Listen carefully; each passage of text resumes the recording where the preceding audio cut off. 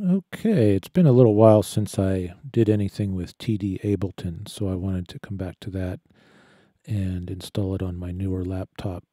For those that don't know, TDAbleton is a free package that is available for Touchdesigner. It's actually built in now and allows you to do two-way communication with Ableton Live. And have a little bit of experience with this on my MacBook, but haven't really been working with it lately, so I thought I'd put it on the Lenovo here.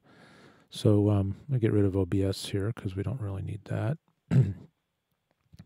And here I have Ableton with a few tracks, and I'm just going to start some drums up here and hit play. So the shape down in the bottom left is specific to this drum beat here.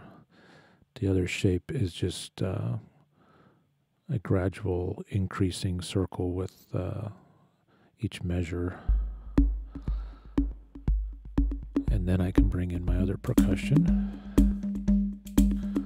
And you'll notice that at each beat, the shape changes, the number of sides.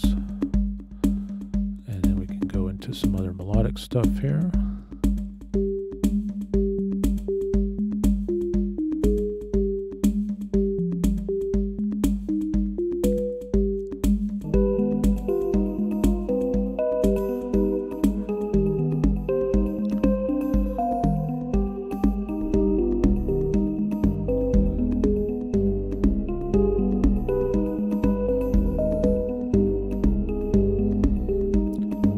I'm using Bijou, which is a Euclidean sequencer that I did a couple videos on before.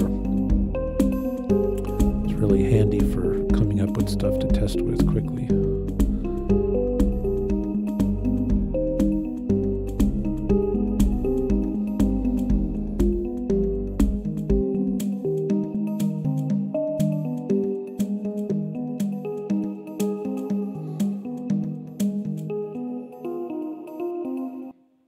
So of course this would be a lot more fun with a hardware controller instead of just clicking around with the mouse.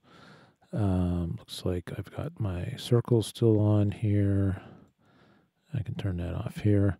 But basically each one of these represents a track coming over from Ableton. The OSC and MIDI data coming over that allows me to grab the level. So I can grab the level of this first one here and assign the movement of that fader level to something in Touchdesigner. So really it's kind of like the sky's the limit at that point. So yeah, just a little demo, and definitely a lot more you can do with this, and probably we'll do some more videos down the line, but just wanted to get back to an example. Catch you later.